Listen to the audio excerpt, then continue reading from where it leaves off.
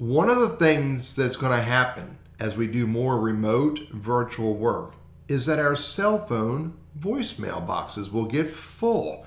And then people who are calling us are going to hear this.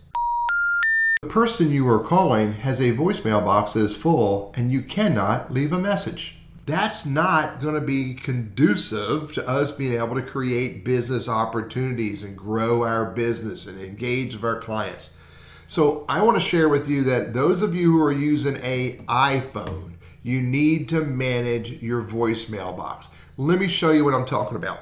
If I go to phone, and then if I go over here to voicemail, you can see I only have a few voicemails because I've deleted all the ones that I want to delete. But as I delete them, slide to the left and hit delete, slide to the left and hit delete.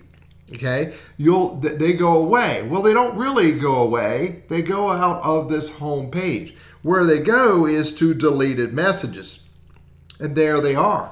Okay, so you'll see those voicemails there, and in order to get them to go completely away and stop taking up space in your voicemail inbox, you have to hit clear all and clear them out and get rid of them. Now back to my voicemail home box.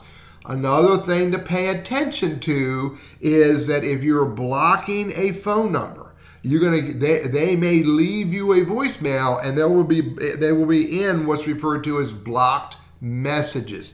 Now, I don't have any right now, but you need to pay attention to that subfolder as well because you need to purge those out as well. There is nothing worse than trying to do business and getting a full inbox so someone cannot leave you a voicemail.